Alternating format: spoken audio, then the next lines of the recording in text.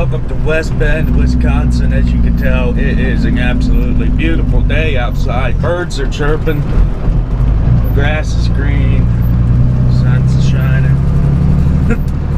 But no, we are almost here. Just gotta go around the block here. I really hope this place has someplace dry to work in, because this weather sucks. It is 32 degrees, raining, and it's really windy out there.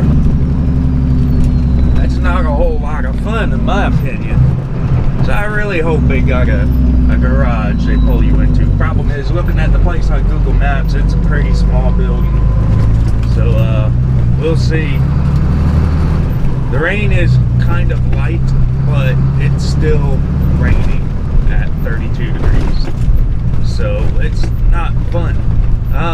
Also, I need to try to keep this tarp dry and dry it as much as I can.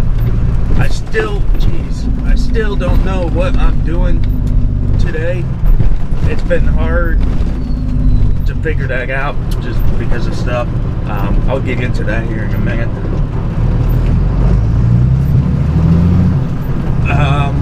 Hopefully we'll figure something out here pretty soon. This stuff is supposed to turn to snow here real soon in this region here. We're more on the south end of it, but just like maybe 5 miles north of here. They're expecting 6 to 8 inches of snow today, so that's pretty fun. Let's see. Should I turn in here? I'm not entirely sure. Okay, this place is bigger than I thought.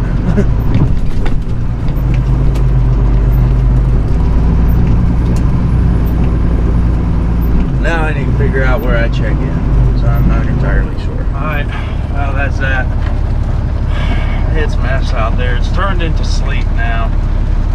The guys were nice enough to suggest leaving the tarp on the roll and taking it inside on top of the roll. So I had a whole bunch of that excess. I just had to carry it as we drove into the building over there, and I was able to pull it up on a dry floor. So the top of it's still soaked, but the good news is the bottom is dry, so that when I inevitably get another tarp load here in the next hour or so, I can at least know that I'm not going to be laying a wet blanket over it. So that's that. I got to take a picture of this paperwork, send it to my people, and then we're going to go get some fuel and then find out what we're doing from there. Well, here's another look at a snowstorm for you. Seems like we're getting lucky this year, in the fact that we're getting caught on all of them. But we're getting unlucky in the fact that every time we do, we're empty. So freeway's not too bad right now, but it's definitely snowing over. Won't be long and my damn windshield wiper will be snowed over as well and not doing anything.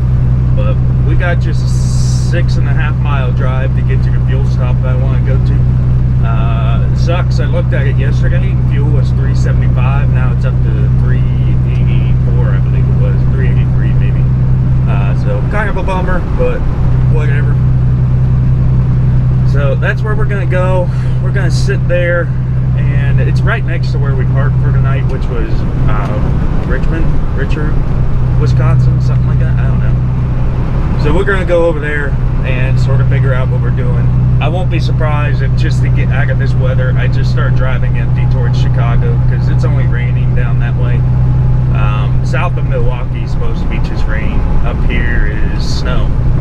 And there goes the windshield wiper starting to snow up. And now it's not really doing anything.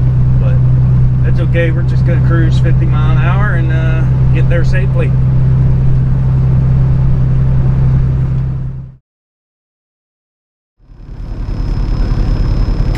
Alright, we're booked.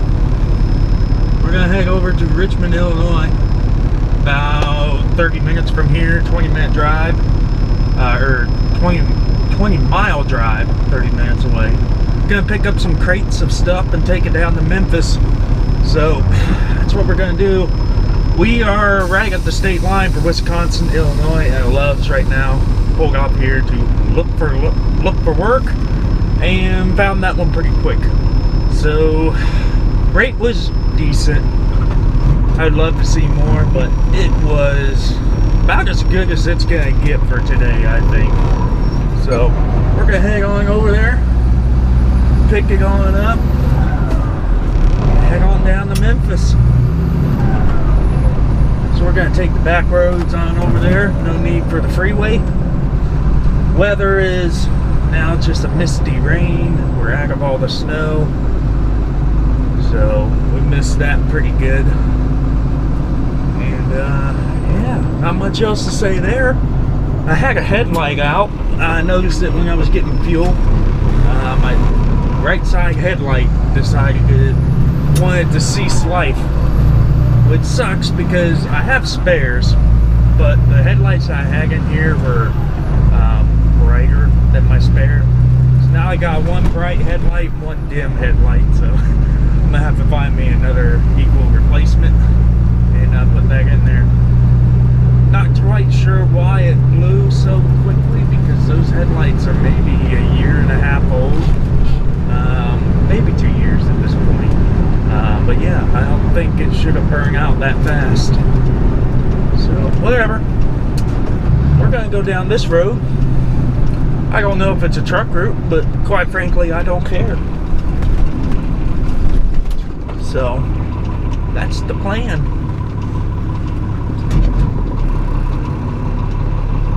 It looks like it's okay. No signs are telling me I can't go here.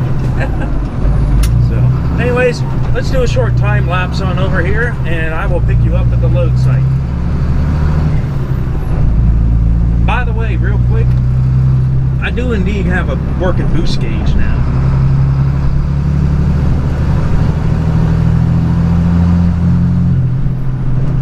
So that's kind of cool. It'll boost up what you saw there, about that 27 psi. That seems to be normal. I have seen it go up to about 31 before. So now you know, if you got a Cummins 8.3 rated for 330 horsepower at 1,000 foot-pounds of torque, you're making about 27 pounds of boost. So cool story. Talk to you in a bit.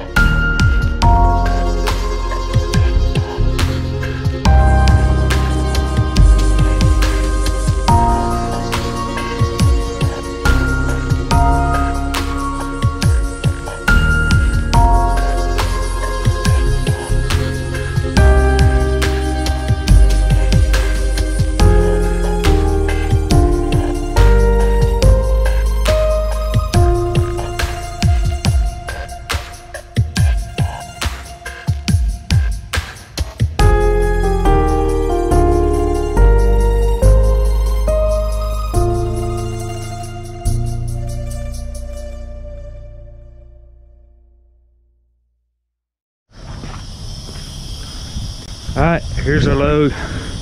Air you're hearing is my leveling valve. I just put that axle down, so it's sitting a little tall back here. I actually didn't expect to need that. I was told this was 15,000 pounds, which technically, yes, I would. But because I have it all sitting up towards the front, I was expecting I could maybe get away without it. But my air scale showing I'm sitting at about 22 back here. So we got that dropped down. Probably gonna carry about 3,000 pounds on that axle, so no big deal. But anyways, this is what we got. Bunch of railroad supplies. Not exactly sure what's in all these crates, but something railroad related. I know some of them are all the bolts and spikes, I believe, but that's what it is. So I just got finished throwing some straps. They just suggested that I could come out of the facility over there where it was just nothing but mud, work over here on this road, dead end road. So I took that option. So that's what we're gonna do. It is cold, still raining, it's windy. Not as windy as some areas though, but it's windy. And and I'm ready to get this done, and then get a nice warm shower. I could use one of them.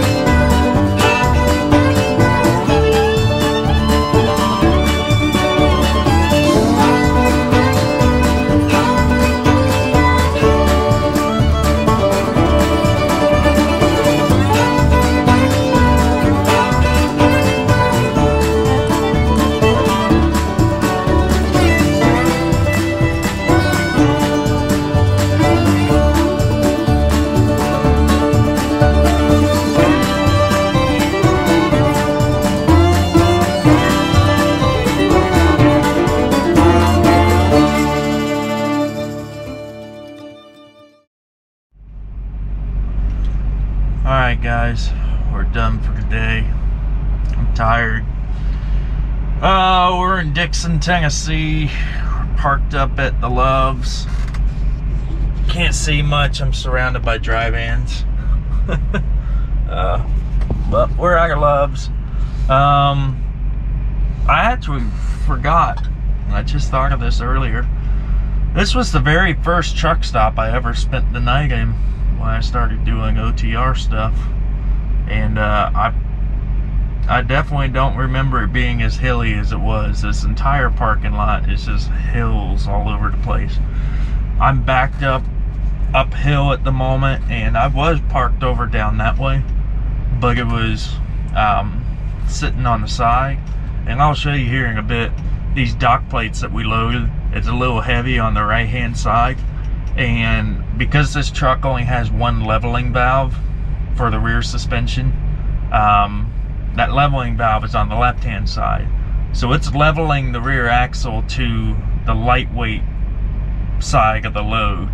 That means the right hand side is sitting a little bit lower, and when I parked over there, the entire truck was just leaning over. The rear suspension on the right side was completely smooshed. It couldn't hold itself up, and even my front axle was completely smooshed. So I ended up moving over here. I think this spot is perfectly level, you know, on a horizontal plane. But I'll show you the load here in a minute. So we loaded up these dock plates. We got 10 of them. They're going over to Clinton, Tennessee, which is just north of Knoxville. And these plates are weighing in at about just a hair over 20,000 pounds. So we're fully loaded, and it's been a while since I've weighed this much with a bulky load. There's only one plate that sits over my headboard. The rest of them sit flush. So that one plate is causing a little bit of drag. I'm sure my fuel economy is going to suffer, but it's all good. Yeah. Whatever, let's just quit wasting time. Let's show you what we got.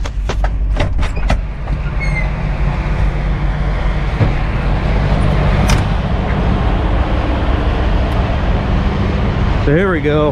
I'll give you an idea here. So we're looking at about a 3-finger gap right there. Do this right now. And we come over here. Yeah. I have barely a finger gap. So you can tell that's where the truck leans over a little bit. Yeah, you can't really see it from here.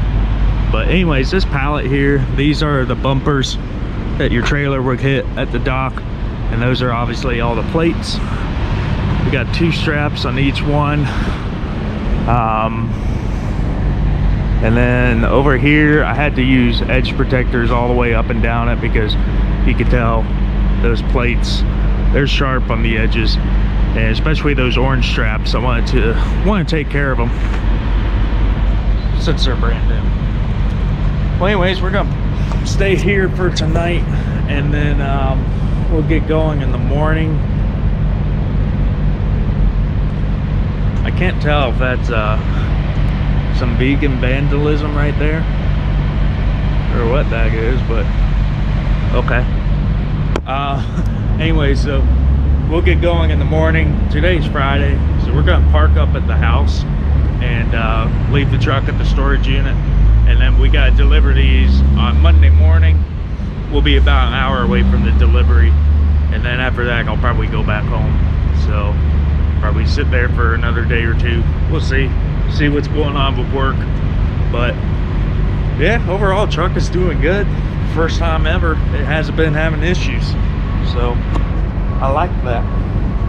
So anyways, I'm gonna do one more walk down the side here so you can see, and I think I'm gonna call it quits.